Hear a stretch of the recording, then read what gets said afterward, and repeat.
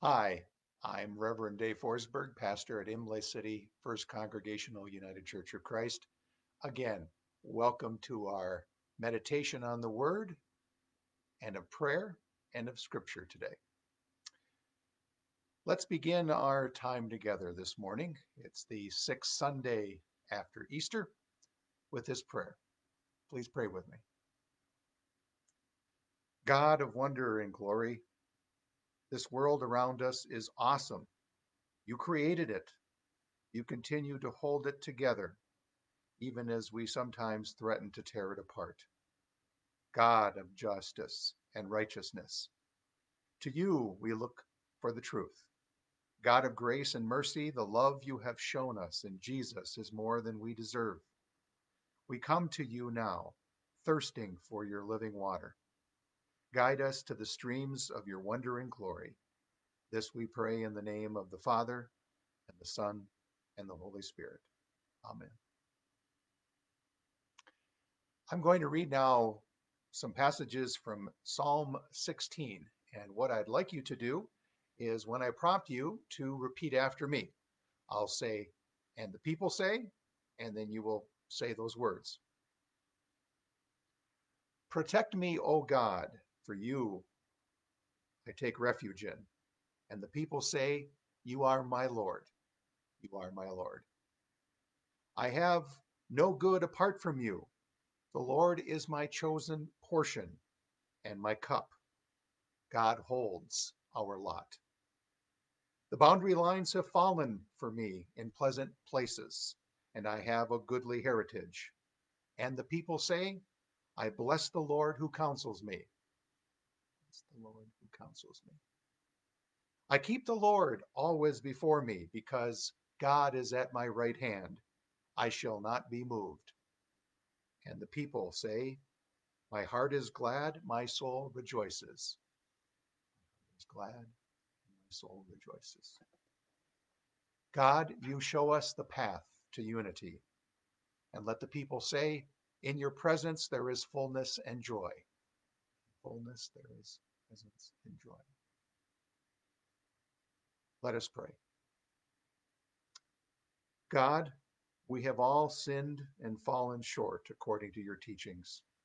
Let us make now in our confession the cry for you to help us, to be with us. Lord, in your mercy, hear our prayer. Lord, for the times that we measure our happiness by the number and price of our possessions, have mercy on us. For the days when we measure our faith by the number of people who speak well of us, let us say together, Lord, have mercy. Lord, have mercy. Holy God, we thank you for our Savior, Jesus Christ, who uncovers our foolishness, exposes our self-deceits, and offers us an overflowing cup of saving grace. Amen. Friends, this morning we're going to look at a scripture passage that I think contains some familiar words. Many of you have heard many times. We're reading this morning from 1 Corinthians 13, verses 1 through 13. Hear now these words from the Apostle Paul.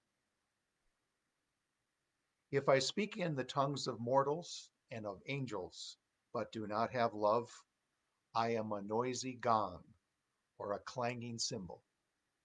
And if I have prophetic powers and understand all mysteries and all knowledge, and if I have all faith so as to remove mountains, but do not have love, I am nothing. If I give away all my possessions, and if I hand over my body so that I may boast, but do not have love, I gain nothing. Love is patient. Love is kind. Love is not envious or boastful or arrogant. It is not rude. It does not insist on its own way. It is not irritable or resentful. It does not rejoice in wrongdoing, but rejoices in the truth. It bears all things, believes all things, hopes all things, endures all things. Love never ends, but as for prophecies, they will come to an end. As for tongues, they will cease. As for knowledge, it will come to an end. For we know only in part, and we prophesy only in part. But when the complete comes, the partial will come to an end. When I was a child, I spoke like a child. I thought like a child. I reasoned like a child. When I became an adult, I put an end to childish ways. For now we see in a mirror dimly, but then we see face to face. Now I know only in part. Then I will know fully, even as I have been fully known. And now faith, hope, and love abide. These three, and the greatest of these is love. Those are the words from the apostle to the Gentiles, the apostle Paul. A wonderful reading and great words, wonderful words. When I think of those words, I think about weddings. I've done a few weddings in my times in terms of officiating, and no doubt you've been in some weddings, you've witnessed some weddings. You plan your own wedding. The Apostle Paul, though, I think this morning, as we look at what he said in 1 Corinthians, I don't think he ever imagined in his wildest dreams that those words that we just heard would be used thousands of years later in weddings. Yeah, in weddings. Yep. Marriage ceremonies. When we think of marriage ceremonies, I think it's safe to say that those words that we just heard of faith, and hope, and love, they've been used in a fair amount of wedding ceremonies. Paul, if you recall, has been fostering the formation of churches, I should say. He's visited towns, he's gone to synagogues and preached. He's visited with people who have become followers of Jesus Christ, and they've now set up house churches. House churches is exactly the way it sounds. People got together, and without using the word churches, simply got together in the homes of people to meet and to worship God and to worship Jesus Christ. Usually these house churches that Paul he wrote to this morning in 1 Corinthians 2, usually numbered in terms of members about 10 to 15, although in larger churches, scholars say that the attendance could have been as high as 50 people. If you joined us last Sunday, you learned that Paul would not only go into cities and form churches with the help of people, but then he would later on go and write to them. And usually when he wrote to churches, it was because he heard about a problem going on in those churches. And in the first paragraphs of his letter to the Corinthians, Paul addressed a situation that we spoke about last week, in which there were some members of the congregation that were following people within the church for a variety of reasons. Maybe they gave a good sermon. Maybe they were very charismatic. They had great leadership qualities. In other words, people were aligning themselves into different factions within the early Corinthian church. The membership of the Corinthian church that Paul writes to and that you heard about this morning in our lesson, membership was very diverse. We had married and unmarried people. We had freed slaves. We had former people who practiced the Jewish faith. We had former synagogue leaders, all in this diverse membership that made up the Corinthian church. And Paul, as he always does when he writes about the need to address conflict, he tells people, keep an eye on the cross. It's the cross that matters for what it stands for and the message that is behind the cross, the teachings of Christ. Today, Paul tackles a different problem, a different division that's going on in the Corinthian church. Now it seemed that there were people in the church that had been going around within the church and boasting about themselves, that they had, compared to others in the church, wonderful gifts from God. They could speak in tongues. They could be able to prophesize about what is going to happen. They kind of went around thinking they were, sounds like, better than other people because they had unique gifts compared to others in the church. And Paul likened their boasting to banging on a gong, banging on a cymbal. This was a community that Paul surmised that was fragmenting and rapidly becoming a church of big divisions. In response, Paul gives an awesome, wonderful letter today on so many levels that reverberates, I think, today for us. I kind of likened his response that he gives this morning to like the situation in which we oftentimes will go to the water, throw a pebble into a calm lake, and watch the ripples just kind of telegraph and go and go and go and go and go and go. That's what his response is this morning for us. Paul's words that he gives were in a pastoral tone kind of a way. He was playing the message. He was trying to employ in a very nice and respectful and pastoral tone a solution to these people that were going around saying they had unique gifts and perhaps maybe they saw themselves as better than the others. So he gently and he brilliantly unveils a qualifier. He says this: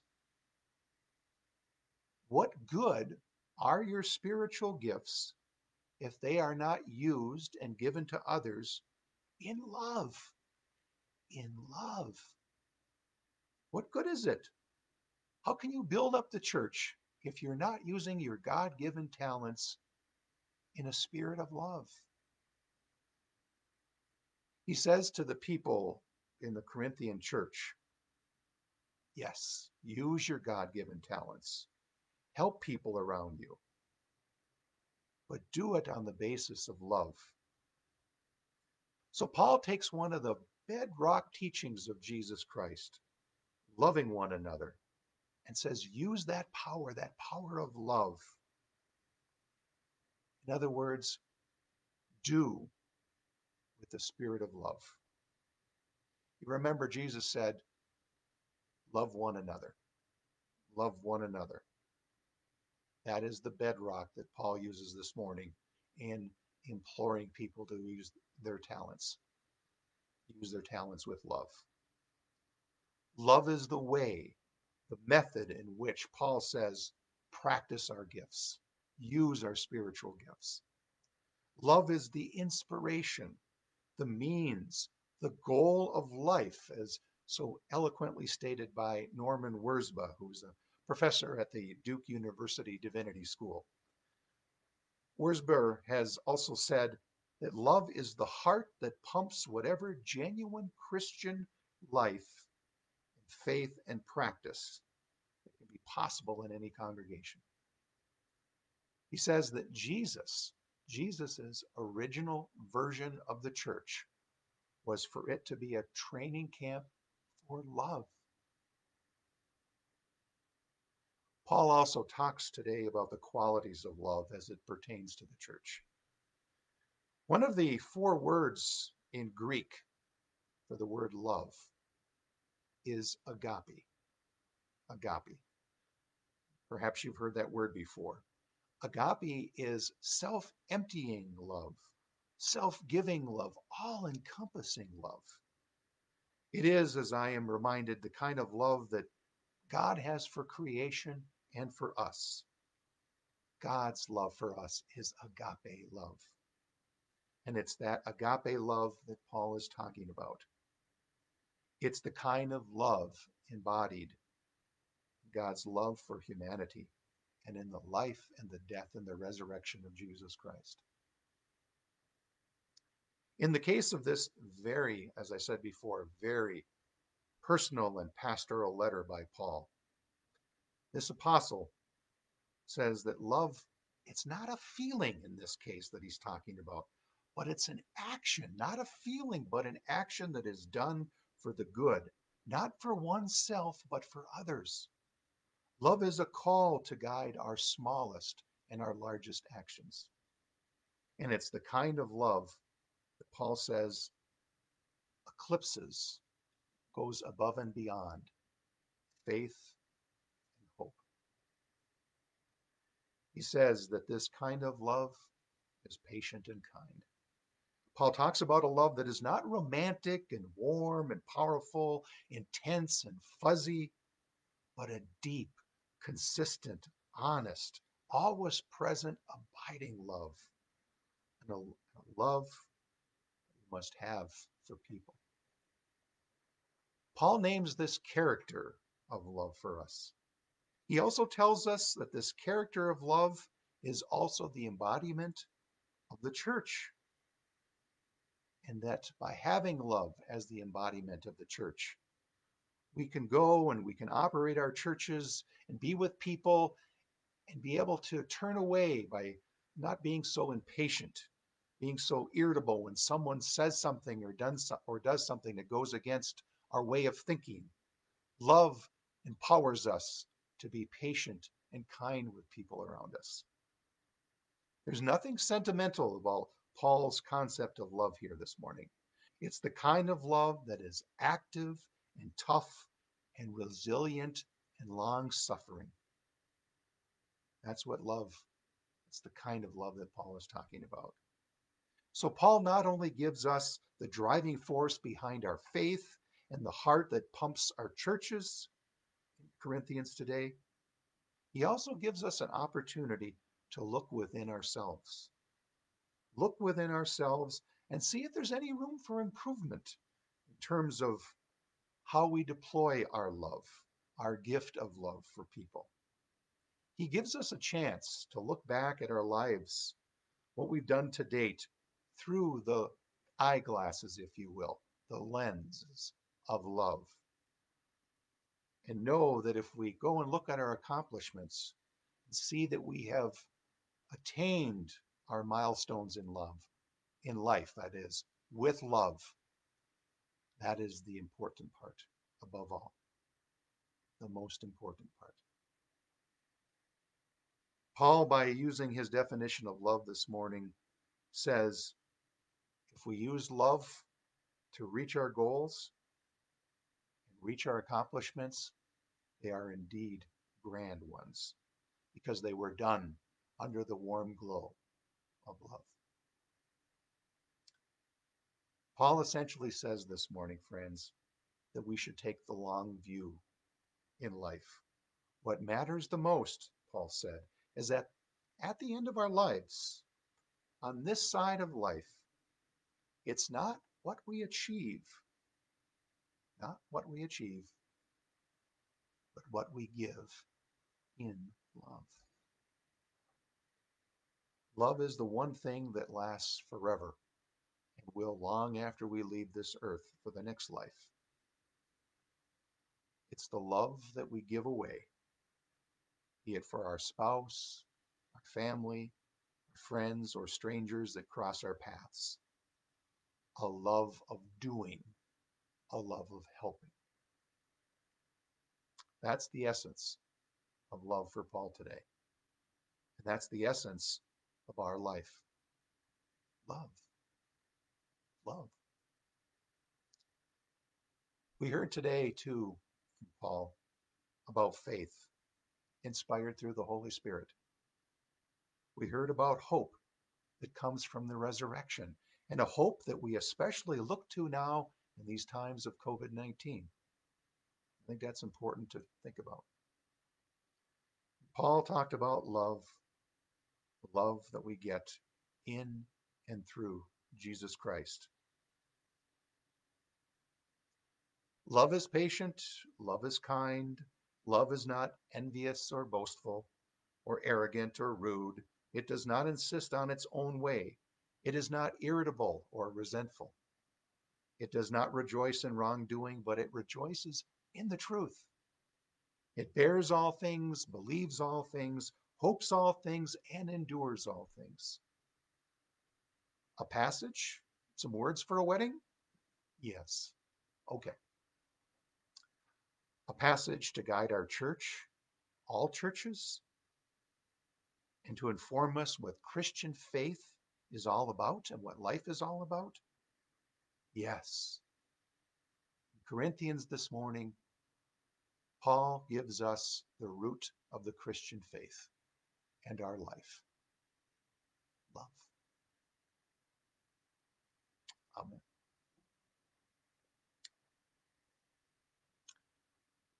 Please pray with me. God, you are one of new possibilities. We give you thanks for our constant reminder that we hear from you and see in you, that you have a vision for our world that far exceeds our present realities. You call us out for cynicism, call us out for our apathy, our fear. You ask us to keep our eyes on the life that you would have us live. We are grateful, God, for the courage and determination you make available to us to sustain our efforts, to work for better relationships, justice, and peace, to help us find the language and the courage to share our own faith stories with each other, and to be open and honest and humble in all of our interactions. God, we pray for our world and those nations where violence and tyranny cause so much suffering. We pray for people driven out of their homes and their homelands this morning, people who struggle to survive in refugee camps. We pray for those who do not have enough food to sustain them or water to quench their thirst. We pray for those who are victims of slavery, even in this 21st century. God, we feel so helpless at times. Help us to enact your commands, to love and to feed your sheep. For those who are suffering in body, mind, or spirit, God, we ask for your healing and peace and presence with them. Be our light in these COVID-19 times, O God. In Jesus' name we pray, amen. And now, God, we say to you together, either silently or out loud, the prayer that Jesus taught us. Let us say together, Our Father, who art in heaven, hallowed be thy name. Thy kingdom come, thy will be done, on earth as it is in heaven. Give us this day our daily bread, and forgive us our trespasses, as we forgive those who trespass against us. And lead us not into temptation, but deliver us from evil. For thine is the kingdom and the power and the glory, now and forever. Amen. Amen. Friends, this morning, let me leave you with this benediction. God sends us into the world to accept the costs and the joy of discipleship, to love one another. So please go today. Go and do. Embody love. Help people. Share the peace of Christ with others and the love of God and the encouragement of the Holy Spirit. Go now, my friends, in love. Thank you again for being with us here at Imlay City First Congregational United Church of Christ. I'm Reverend Dave Forsberg. Please join us again next Sunday at 1:30 for more meditation and prayer and the Word. Till then, take care and God bless.